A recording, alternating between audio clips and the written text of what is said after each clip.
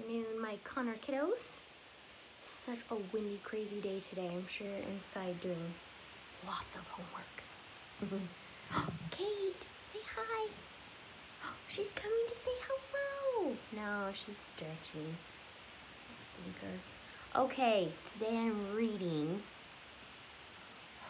You know this one, don't you?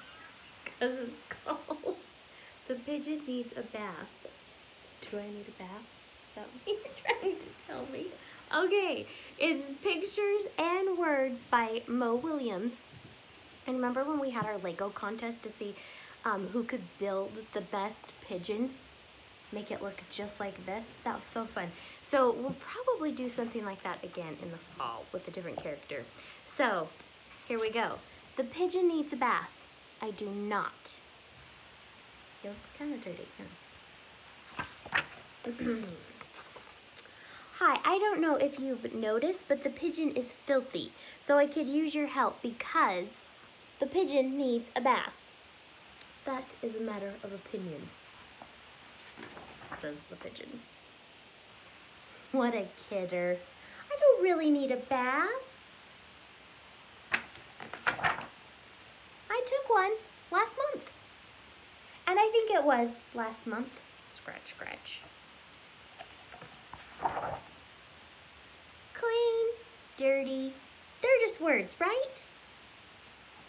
I feel clean. Maybe you need a bath. Yeah, when was the last time you had a bath? Oh, that was pretty recently. Life is so short. Why waste it on unimportant things like taking a bath?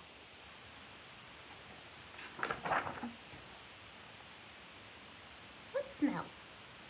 I don't smell anything. And if I do, it's a very normal smell for a pigeon. You know, in some places, it's impolite to bathe.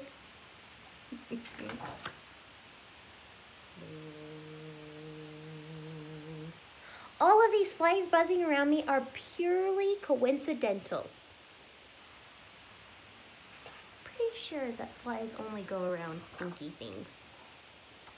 And the bees even say, "P.U. Yuck! Let's get out of here. Take a bath, dude."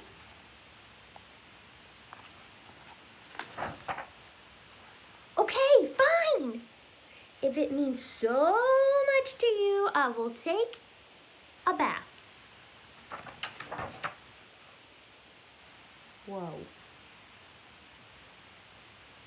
I'm not going to like this one bit.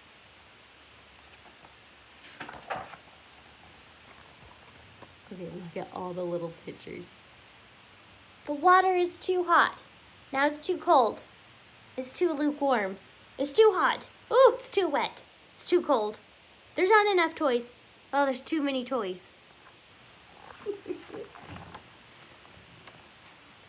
It's too deep. Oh, it's not deep enough. But he even lets them out, then puts more in. And then he says again, it's too cold. Now it's too hot again. It's too reflective. Well, I guess this is okay. This is still too hot.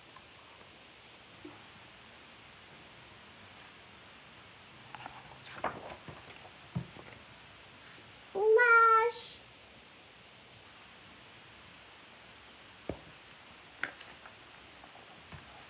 Hey, this is fun. Wash, wash, wash, wash, wash. La la la la la la la la, singing in the tub.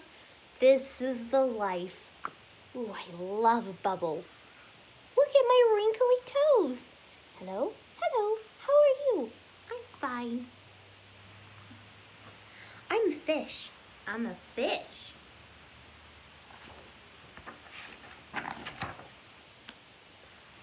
Then, hours later. Can I stay in the tub forever?